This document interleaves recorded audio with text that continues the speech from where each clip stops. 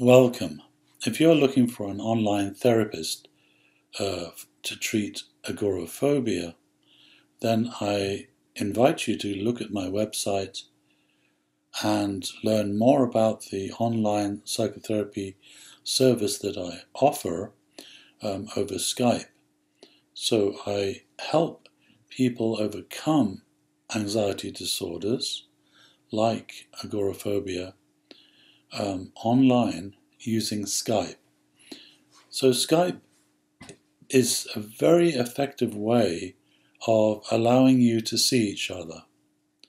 And that's really important for online psychotherapy. You need to see each other, but you don't need to be in the same room to do that. But you do need to be able to see each other for good communication, and that will make it much more effective for you. If you're suffering from agoraphobia, then you know just how important it is to be able to get access to an online therapist, because it's so difficult to travel to see a therapist in person. So if you're interested in online therapy for your agoraphobia, then please feel free to contact me. Tell me more about yourself and what you've tried so far, and I will be happy to answer your questions. If you would like to get started with me on your recovery process, then do please let me know what days and times work for you, and then we can go ahead and schedule a Skype therapy session. So the approach that I teach online for overcoming agoraphobia is called mindfulness-based exposure therapy. It's a very effective way of neutralizing those anxiety reactions that feed the agoraphobia.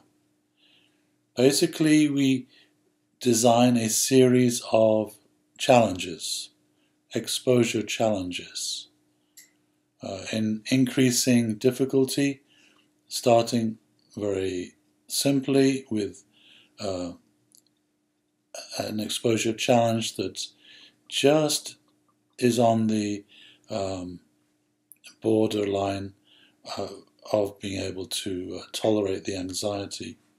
And then we move on to progressively harder challenges. So starting with the first exposure challenge on your list, we then set out to do a mindfulness-based training with that particular exposure challenge. So each day you will spend some time rehearsing for that challenge. That means that we imagine doing the challenge and then watch for any anxiety reactions and any anxiety thoughts that may get triggered. When you find those particular habitual reactions, you then start working with them using mindfulness.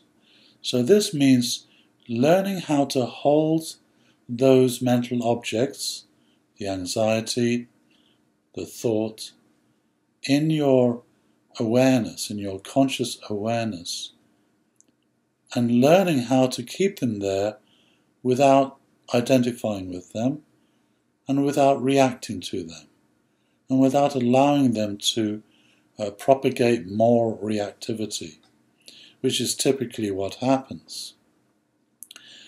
The typical situation is that when anxiety is triggered in the mind, that then sets off a whole sequence of other reactions, mostly in the form of reactive thoughts. So we want to overcome this blind habit, which is what it is, because that sequence of reactions feeds the anxiety.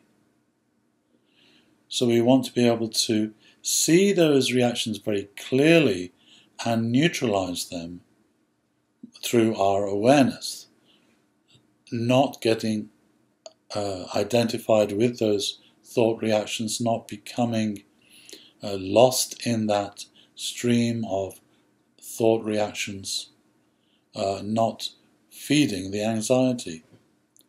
So the more that you see of the internal psychological process that causes your anxiety, the more choice you have, the freer you become.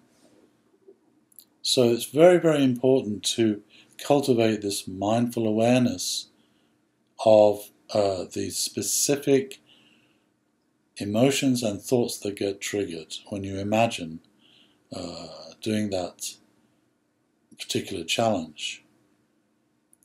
So developing consciousness is the best way to overcome those habits. The second thing that's really useful in neutralizing anxiety habits involves developing a relationship based on friendliness and compassion with those thoughts and with the anxiety, of course, that's fueling those thoughts. When you develop a friendly relationship, you make yourself much bigger than the thought. When you become reactive, when you identify with thoughts, you lose perspective and you become much smaller, which is part of the problem.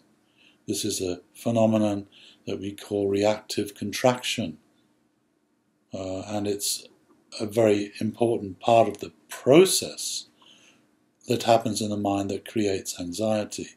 We contract into the emotion and into its thoughts and into its beliefs and so on. When you develop friendliness, you effectively counteract this contraction, because the nature of friendliness is that it ignites an expansion response in the mind. You feel bigger when you are friendly. You feel smaller when you are reacting with aversion or hatred or dislike for something. So we develop friendliness towards our emotions and our thoughts. We start to respond to them in a way that helps them heal. This is called the response of compassion, which is a vital part of being mindful. Being mindful is more than just being aware, but it is also being aware of how to respond to the experiences in the present moment in a way that leads to healing or to greater well-being or greater happiness. So it has this active quality of response to your experience. And in the case of anxiety, what that anxiety needs more than anything else is that response of compassion. It needs to connect to that bigger part of yourself that we call your true self, your higher self, that is free from anxiety, that's free from reactivity. So it needs to connect with that in order to heal itself. The biggest problem that sustains anxiety is that the anxiety reaction becomes dissociated from your true self. It becomes isolated, and being in that isolated condition, it really can't change itself, it can't heal. It's only when you bring it in to your true self, when you embrace it fully, that it can start that process of healing And when you do this consistently, the anxiety heals very quickly. So this is part of what we'll be doing in our rehearsal meditations before we actually do the exposure challenge. So we play through the challenge, we look for the anxiety and the thoughts. We learn to see them as objects and not identify with them and not react to them. And then we learn to respond with compassion in a way that helps that anxiety subside and heal. And then we play through the scene again until we get to that place where we feel completely confident in doing that particular challenge. Then is the time to do the exposure challenge. Then we actually go and walk outside or go to a shop or a mall or some other exposure challenge that's on your list. So we test it out. We put it into action. And that's a very important part of the mindfulness approach. It's about putting things into action, learning how to be more present and more mindful and less reactive in the particular situations that you find yourself in. So that's how we do it. That's mindfulness-based exposure therapy, and it works extremely well. I will teach you how to do this during our sessions together. And if you practice between sessions every day, taking on one of your particular challenges on that list and doing the rehearsal training and meditation before you do that challenge in the way that I've just described, then you will see rapid improvements. And I expect most of my clients who come to me to see significant improvements within the first 3 or 4 sessions.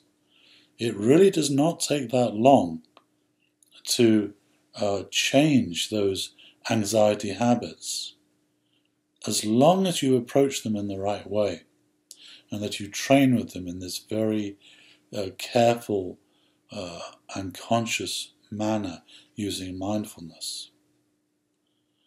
So if you'd like to get started with me, please go to my website and go to the contact page and send me an email and tell me more about yourself and your particular situation and the kind of help that you are looking for, and we can schedule a Skype therapy session at a time that works for you.